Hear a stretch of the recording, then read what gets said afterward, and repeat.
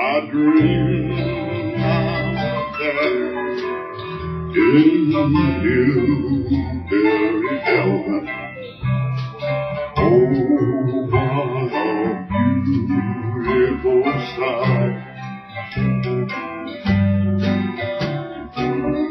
Last night I dreamed that I went to Hillbilly heaven, and who met me at the gate, the old cowboy philosopher himself, Will Rogers.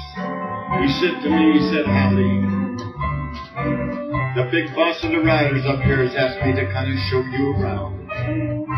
If you'll step over this way, there's a couple of your compadres." There was Carson Robinson and the Mississippi Blue Yodeler, Jimmy Rogers.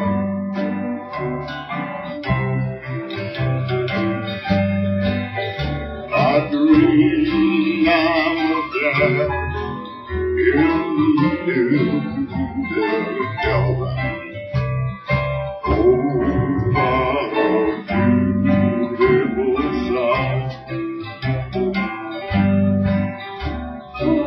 He introduced me to Wiley Post, and he showed me the Hall of Fame with all the golden guitars and the fiddles hanging on the wall. He said to me, he said, "Howdy, if you'll step over this way, there's a couple of more of your old friends I know you'll be wanting to see." And there they were, standing side by side, smiling at me. It was Hank Williams and Johnny Horton.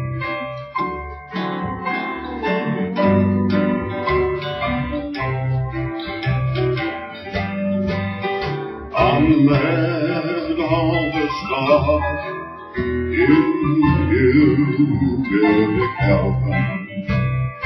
Oh, what a star-studded night. And then I asked him who else he expected, say, all within the next 100 years or so. He handed me a large book, all covered with stardust. We'll call it the Big Tally Book. Inside it were many names, each name branded in pure gold. As I turned the page, I began reading some of them. There was Ernest Tubb, Roy Cup, Patsy Cline, Willie Nelson, Johnny Cash, Roy Rogers, Gene Autry, Howdy Grant. Howdy Grant. And that's when I woke up, and I'm sorry I did.